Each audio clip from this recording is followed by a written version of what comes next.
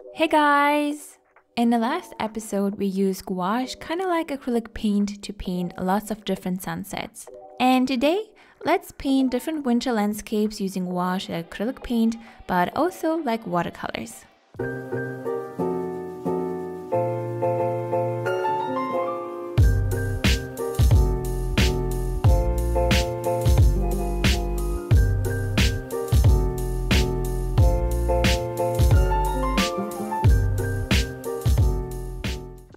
To create the first painting, I started off by mixing a light blue color using white and primary blue colored gouache. And then I applied it to the top part of the paper and blended it out towards the center with a little bit of water. For the snow area below, I used just a tiny amount of black and a light blue color to create a very light layer of gray blue color, and then I blended it into the sky.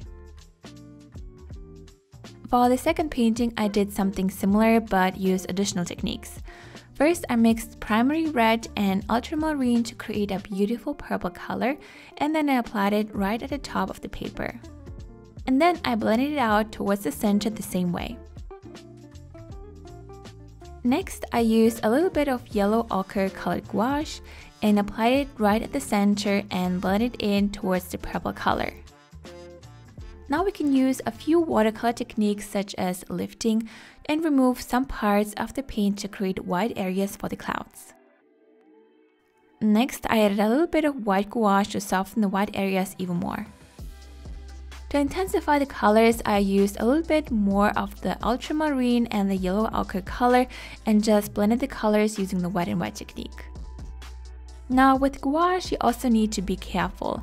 Since traditional gouache is similar to watercolors in its behavior, you can also create all sorts of effects such as the cauliflower pattern if you add wet paint next to an area that has already started drying. And this is what you can see here. I added a little bit of purple colored gouache and then blended it towards the center with lots of water. And while I was working on the sky, the wet area slowly moved towards the yellow ochre color, creating this feathery cauliflower effect because the lower part of the sky was a lot drier than the snow area below. The same goes for the clouds.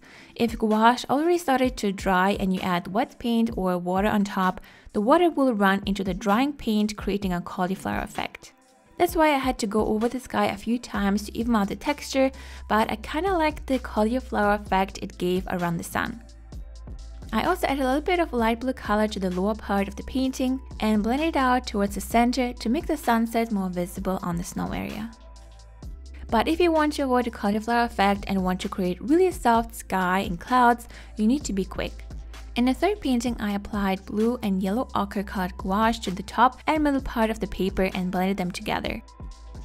And then I added more blue paint on top to a few areas using the wet and wet technique while leaving out some of the yellow parts to create the yellow colored clouds. And for the snow part, I did the same. I applied a light layer of blue colored paint and then added a few light strokes of purple, blue, and red here and there to create shadows in the snow. In the last painting, I kinda combined all the different colors because here we have a sunset where you can't see the sun anymore. So I used yellow ochre and red color paint to create a beautiful orange color to create the lower part of the sunset and a few clouds. Now we have the base for all four paintings. When the paint has dried, we can go ahead and add more details. Now in the first painting, I added a few mountains to the background. To create them, I first mixed a very light blue gray color and applied it to the center of the paper right below the blue area to just create the base for the mountains.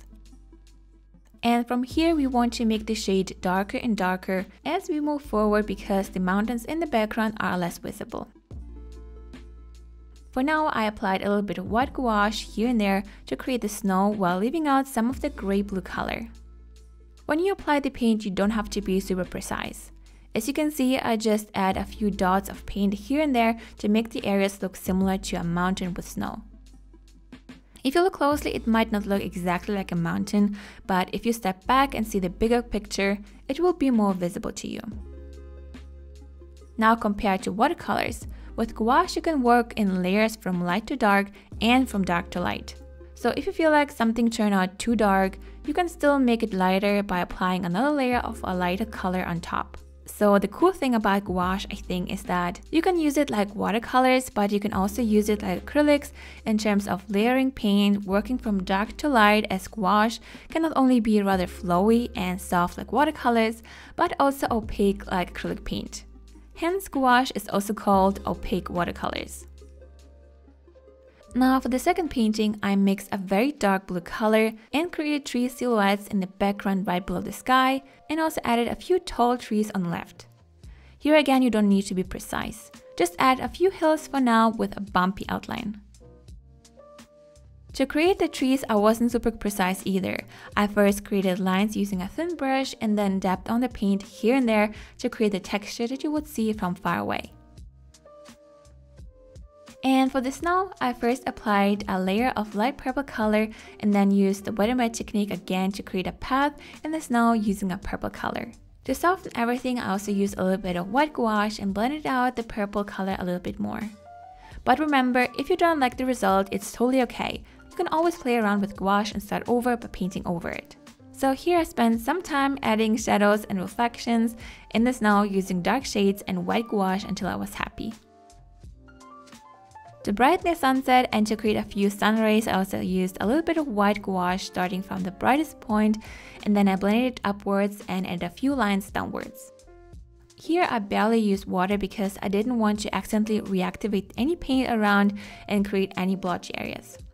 And then I added a little bit of yellow ochre colored gouache to intensify the colors around the sun.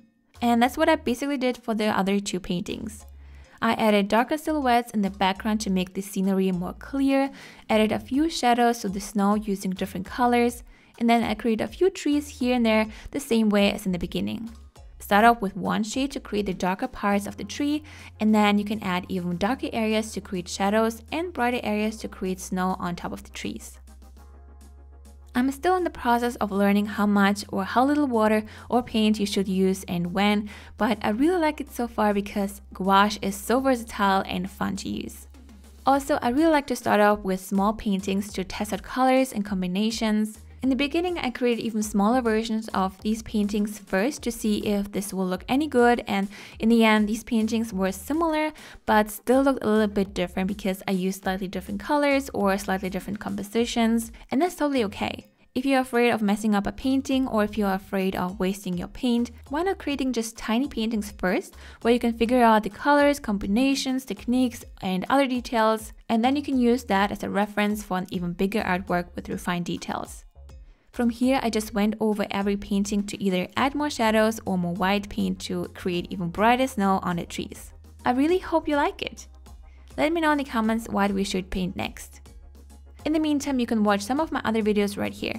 Thank you so much for watching, guys. Have a wonderful day, and I will see you soon. Bye!